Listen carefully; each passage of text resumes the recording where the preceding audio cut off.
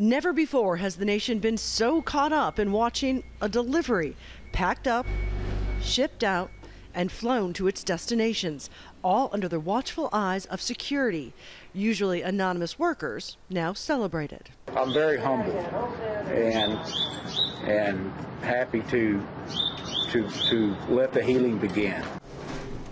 These are the first coronavirus vaccines from Pfizer, almost 3 million doses shipped out across the country. And it led to very unusual live television. It's not often you hear this when anyone gets a shot. 3, 2, 1, vaccinate! Woo! Yeah! State governors from Kentucky to Colorado, New York to Louisiana waiting to see them arrive. With this shipment, we start to see our ability to preserve life and protect our people. We are going to defeat COVID, and it starts right there.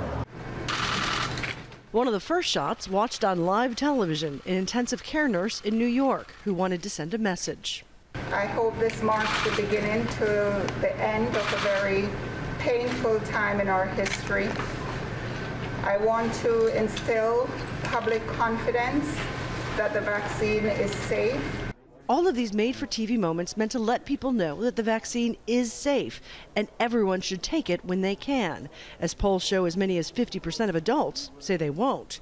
There's also a question about how long it will take to have enough vaccine for all Americans. So right now we said 50 million for this year, and most of them already has been manufactured, and we are allocating it. And next year will be 1.3 billion, and we are working to make much more than that.